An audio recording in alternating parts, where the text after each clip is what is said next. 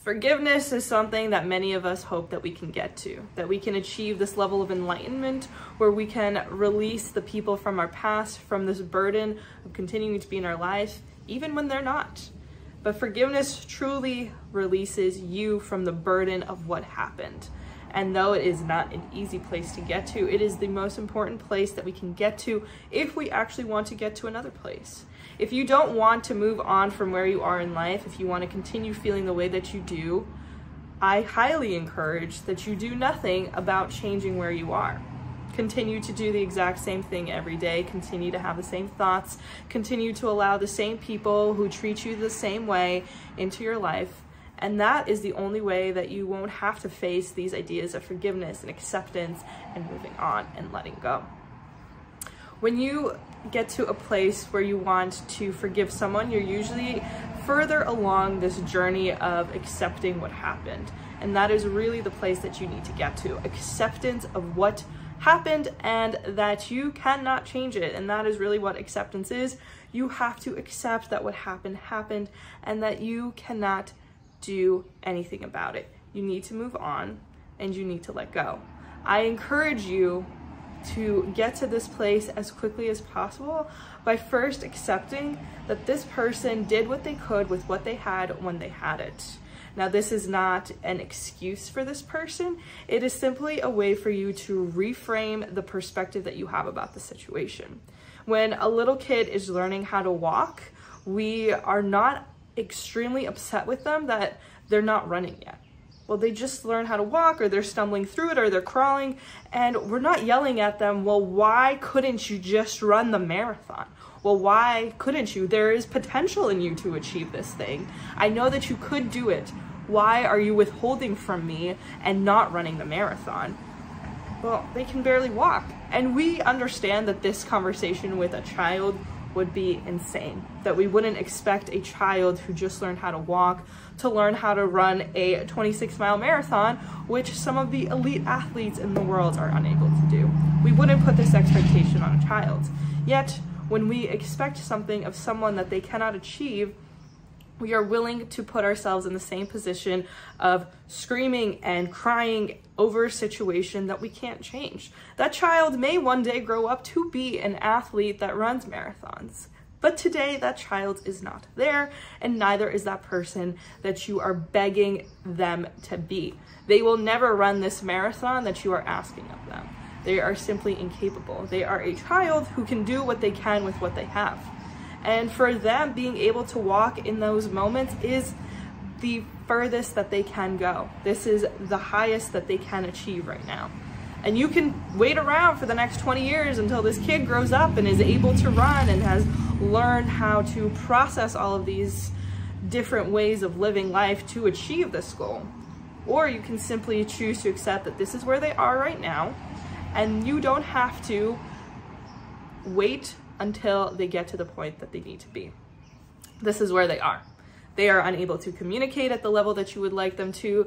They're unable to shift their life and their perspective in a way that is going to suit you better. So you have to learn how to let them go and to say, you know what, this is what it is. And this isn't to dumb down the request that you had of this person. It could have been very simple and very realistic, but isn't that even worse if you were fighting over small things? Isn't that even worse that they couldn't achieve them? That this wasn't necessarily a marathon that they had to run. Maybe they just had to do the dishes more, help you around the house. But I bet that the issue ran a lot deeper than that. And if you were at a job and they decided to let you go and all they said, well, you just weren't the right person for the job, wouldn't you rather know that as soon as possible? And maybe as soon as possible is 2 weeks into the new job. I might be speaking from personal experience here, but you have to accept that maybe this was the level of acknowledgement that they could give you, that they weren't able to process and to handle the situations that you were able to bring them to if they allowed you to. You just have to accept that this is where they were at and that you were also at that place. Maybe you could communicate with them at this high level to get them to do these things that you wanted them to do, but wouldn't it be so much easier to go and find the thing that you actually want instead of trying to force this person or this situation or this place to be something it can't be? When you go and you look for a dress or shoes or clothes and you put on a piece of clothing, you're not like, I have to make this red shirt work because there is no other red shirt in this entire city, state, world that could possibly fit me. It is this shirt or nothing. And oftentimes we feel that way about a majority of things. It is this person or it is no one. If this person cannot be this thing that I need them to be, and I will twist and contort myself in whatever way I need to in order to make this work, well, I just can't find another red shirt. This is the only red shirt available in this entire world. And there is a lot more people than potentially red shirts in a city. There is a lot more available to you than shoes. But we are choosing to stick to this situation, dig our heels into it, and say it is this or it is nothing. And it is only you that can decide those qualifications. At the end of the day, you can say, I actually don't abide this. I don't want to be around people who don't want to be around me. I don't want to be in someone's life who can go months without talking to them when they know that person is going through something difficult. Maybe that person is just not able to be the person that you want them to. Maybe they can be, but at the end of the day, they're not willing to be that for you. Maybe they'll be that for the next person or the person after that, and maybe you'll never see them again. Maybe they'll never get to that level. But it doesn't matter, because you were able to show up in the situation the way you wanted to and the way you were able to, and that person did the exact same thing. Maybe they wanted you to be different. Maybe they just wanted you to be okay with not going out, without having any plans. Maybe they didn't want somebody as ambitious as you. And if they did decide to leave you, if they did decide to cut you off, they at least did you the favor of saying, I don't want you, but I don't want to change you either. So if you can see it from that point of view, they decided to let you go so that you can find the space and the people who want you to be there. Because the people who actually want you in their life, who want you to show up at the job, at the place, and be that person that you want them to be, you will get to that point. You will find those people, but you will not find them if you are stuck in this idea that this person and this thing were the only ways for you to ever achieve this level of commitment, of validation, of acceptance, and we just don't need it from these people. This is what they could provide, and it's up to you to decide if you want it or not. And you've decided that you don't. Whether it was from their end or your end, it has been decided that this is no longer going to continue. You are no longer going to be each other's lives. So you're going to accept it, that this is who they were, and get to yourself into acceptance that this is what it is. And it is not an easy place to get to, but it is as hard as you decide to make it. Everything is simply just a story that is being assigned meaning at every turn. You are deciding that this pen or this notebook or this car or this job meant so much. Why can't you choose to change that story?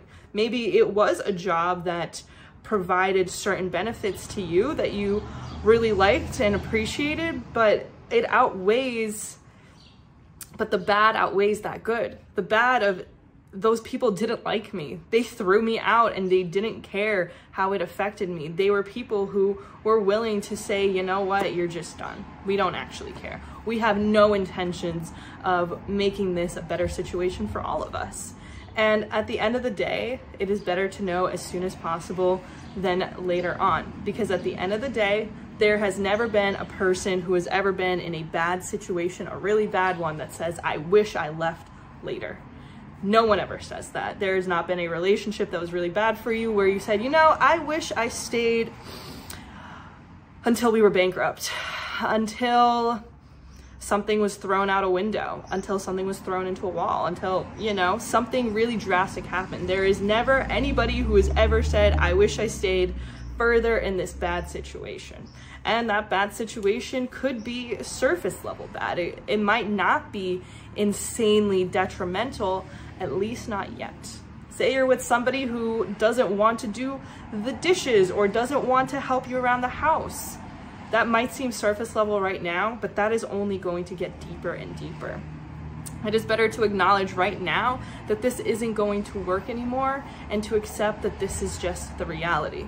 You can choose to leave now instead of later, and if that choice has been made for you, at least you know now. At least you know, date 3, that this person isn't somebody that can have a communicative style with you, who can share their feelings, who can show up for you.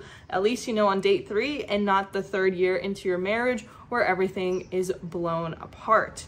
And oftentimes we are ignoring these red flags and choosing to say, you know what, like, yeah, he doesn't answer my calls or text me back, and that job doesn't really respect my time, and they call me on the weekends, but at least I have a job or a person. We don't have to be those people anymore. We can say, you know what, I actually don't want to be in a position or a place or a person that is accepting of these things. You can choose to change the story right now. You can decide, I don't want to be here anymore. I don't want to be in this place where this person doesn't want me. And it is going to be as difficult as you choose it to be. Why does it have to be this unending pain? And the longer you're in this situation, the harder it's going to be to get out. It is going to involve even more emotions, even more time, even more money. And at the end of the day, do you want to deal with that, or do you want to move forward and to let it go? I want you to understand that what happened to you happened, and it's it. It could happen for a reason that means you're free now, you can go and do whatever you want, or it could be for a reason that is like, well, you should just stay in this position and be sad forever, and you should probably just retire at 26 because no one's ever going to want to work with you again. See, we can create whatever story we want for whatever situation is occurring.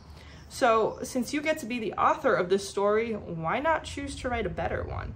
Why not say, hey, I do have time now, and it sucks that I have time because that means I'm not getting a regular paycheck, but man, maybe I can do something with that time that I want to do and that somebody else is no longer preventing me from doing. Write down a list of all the things that you now get to do or no longer have to do. If you were at a job where you would have to travel every 3 weeks, well, now you don't have to be on a flight and eat shitty food all the time. If you were with a person who didn't like going out or didn't like a certain type of food, now you get to go and eat that food. Now you get to go and hang out with your friends. Now you can go and watch the movies that you like because this person and this situation was holding you back from something. And it might have been holding you back from superficial things, but it was most likely also holding you back from the greatest version of yourself. Because there has never been a time where you have been in a situation with someone, whether friendship, romantic, a job, anything, that hasn't held you back in a way if you were ever sad about having that thing in your life. If that thing ever made you upset, if it ever made you question your standing or yourself, that thing has held you back from the potential of you just being a happy person, of being more excited about life, of having a sunny day and it being a good day because of that. You finding the little things in life that bring you joy was probably not something that was accessible to you when you were in these situations with these people who you seem like you can't let go of. And letting go of them will let go of this idea that you've had of them. And most of the times that is what you're grieving. You're grieving this version of yourself that you no longer have. And you never had them. This person never was this fantasy creation. They were always a person who was disappointing you and upsetting you. And there's not going to be a single person or job or situation or city that isn't going to disappoint you at some point. But when the disappointment outweighs any good, that is usually when things end. And that is why this thing ended in your life. So you have to accept that this thing has ended because it needed to end. And you staying stuck in it is only hurting you. So you have to take your power back. This time is your time. Your life is yours. It does not matter who you're with, who you work for, it is your life. And until you get to a point where you can let go of these different things, these attachments to this status that certain things in your life created for you, you will always be subject to being very sad very easily if this thing is taken from you. If all of these material things, if all of these relationships suddenly went away, how devastated would you be? And of course, our relationships with other people is how we create this world and this life, but the relationship you have with yourself is the basis of all of these. So if you are always in the state of, I think something's going to be taken from me, it most likely will be, but what can't be taken from you is your idea of yourself and how you choose to react to the world. They can ghost you, they can fire you, they can cheat on you, they can hurt you, they can leave you, they can just end it. But it's up to you how long that power has any effect on you. They displayed their emotions and their abilities and who they are. It is up to you to decide if you're going to continue to let that power hold on to you. Are you going to let this person continue to keep you back for the rest of your life simply because at one point in time you cared for them? How many more people that you could care for are you holding yourself back from? You have to realize that this past life is keeping you from the next one. There is somebody out there who wants to be around you, who is excited to see you, who wants to work with you, but it's not those people. You have proof that this person doesn't want to be in your life, in whatever capacity it is. You have proof, and you are looking for validation, acceptance, love from the one person that you have absolute proof doesn't want to be there. That job doesn't want you, so stop thinking about it. That person left your life. They hurt you, they betrayed you, they did something to tell you, I don't want to be in your life. So why are you looking for a place of acceptance and a place of peace from somebody who has guaranteed you that they are not that? You don't know why this next person or this next job is gonna hurt you. And they probably will. That's kind of how this game goes. But you don't know why yet. You don't know to what extent yet.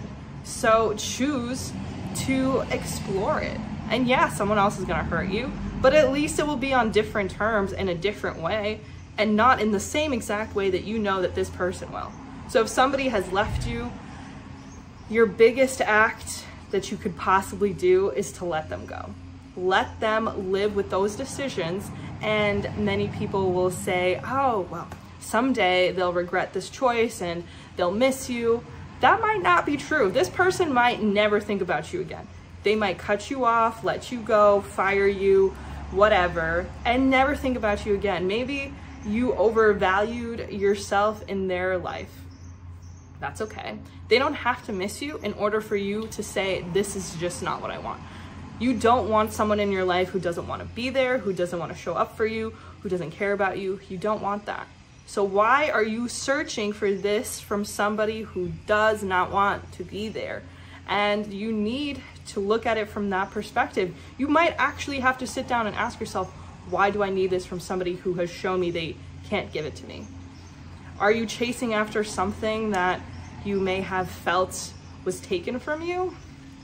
At the end of the day, it's been taken, it's gone, and there is nothing that you can do about it. You simply have to move on. And once you have stepped into acceptance, you've looked at your lessons, you've understood that this is who they are and this situation is what it is, you have finally come to this idea that forgiveness is something you can only hand yourself. Forgiveness is not for that person. Forgiveness is not to make them feel better. Forgiveness is simply so that you can have a marker in your life where you say, I am done with this situation and this person, and I am moving on. I no longer have the capacity to give this time and person and situation any more of what I can't give anymore. I need you to accept that this is the only thing that you can do for yourself, is to forgive yourself. Forgive that you were too much for this person, that you trusted. Forgive yourself for what you knew then and what you know now. Do what you have with this new information and move on. Let it go. It doesn't matter. It doesn't matter. And that is something that you're gonna have to keep going back to for all of time. You have to move on from what happened by accepting that this is what it is and that I am moving on because I deserve better than this. I want better than this, and you've already proven that you want better because you've accepted the end of the relationship. Have you messaged them? Have you reached out to that company? Maybe, maybe not, but you don't have to continue to do it. You can change the story right now. You never have to message that person again. You don't owe them nothing. You don't owe that company anything. You don't owe these people who've hurt you anything any longer. And you don't need to give your power away by continuing to be in their life. Forgiveness is a subject that many of us hope we can get to. It is a place that all of us want to someday be a part of. Forgiveness is something we can only hand to ourselves, and it is in that handing to ourselves that we achieve the peace and the ability to move on. It is your chance to move on. Forgive yourself, forgive the situation. You were a different you when all of this occurred, but now you get to become the next version of you. Whoever it was, whatever happened, you get to move on. Don't take it for granted. You don't know how much time you have left. And if you want anything to hyperspeed you into the next transition of your life, accept that you don't know how many days you have left. It could be another 80, it could be another 18. It could be 5 more minutes, you don't know. But give yourself the freedom to move on, and only you can give it. They can't give it. They've tried to take it, but they can't. Only you can hand it away. Hope that you get to this level of forgiveness, and we'll talk soon. Have a great day.